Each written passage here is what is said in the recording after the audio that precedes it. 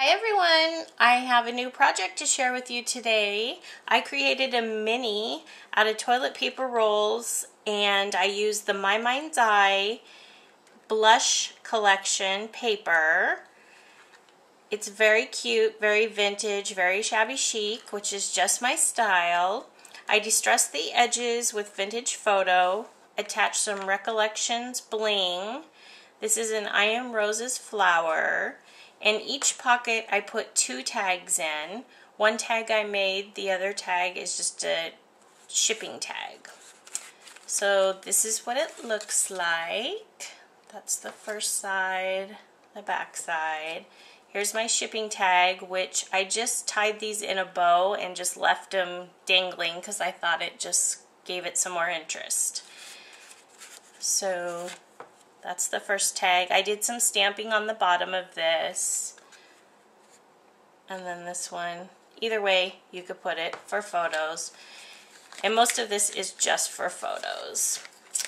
Okay, then I made another little photo mat here with some pearl beaded trim. It's actually the flower beaded trim. And these are from I Am Roses. They're just the loose petals, and I just distressed them with vintage photo. I put a pearl in the middle. I added the word love right here, so you can put a photo right here. Then this page is a nice spot for a photo. And this rosette trim is from Saw Crafters. I'm sure you guys have seen it before. It's very, very beautiful. And of course it's pink, my favorite color. Okay, then I created this tag, and it just says laugh. And that's the back side. And I stamped this. I believe this is the blush collection stamp as well. It is from My Mind's Eye Lost and Found 2. The shipping tag, this is one of my favorite stamps. It's a Inka Dinka Doo stamp, and it's got the wedding dress. It's so beautiful, and it just says believe. On the back side, I did some embossing with butterflies and used vintage photo around the edges. The next page, I just took some, I took a spray and cut it apart, and I think I got that at Joann's, and I got it like super, super cheap. Put an I Am Roses shabby pink rose here. Put some vintage lace behind it. It's really cute, really, really vintage. Then this page here, I actually used a couple different pieces of paper from the collection, and I put some bling across it, made a little pocket so that you could put your photos and journaling on here. Just stick it back in. That's pretty cute. Whoops, I'm sorry, I didn't mean to be blocking that. Then this is the other photo mat, again with the lace. Just did some stamping in the corner, the bird cage. This one says 10 Things I Love About You. Very cute.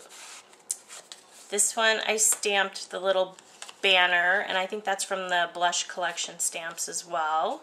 Distressed the tag, put some more paper on the back side. The next page we have just some lace that actually had this pearl trim in the middle of the lace. And I got that, I don't know if you can see it, there it is. I got that at Joann's, and I've had it in my stash for a long time. The next page, I just have an I Am Roses flower, and I took the center out and just replaced it with a button. It's really cute. Put some string from a shipping tag in the middle, tied it off. And then just added a couple different pieces from the collection, vintage photo. I did forget to say that I actually painted all of these toilet paper rolls with white paint, and then I took my sponge sugar distress ink and just kind of randomly hit it in different spots to give it a little pink tint. So this is what the tag looks like. Very plain but cute with the lace for a photo. The other side I just did some stamping. Here's the shipping tag, and I used the Tim Holtz stamp there. Very cute. And then that's from the collection, the dress form. Moving on to the next page. This here, I just used a couple different pieces from the collection. And then this little butterfly, I'm not sure if they still sell them or not, but this is from I Am Roses. Very, very cute. Then this page, kind of hard to see here, I just stamped this image on here, and the paper is just like script image. Added a little, oh my goodness, what did I do here? Oh, I think I just actually put the spun sugar right behind here real dark so it would look like a photo mat. And then moving on to the next tag. It's from the collection, just as a door. Very cute with the Eiffel Tower. And then the back page, I just stamped that little teapot in the corner.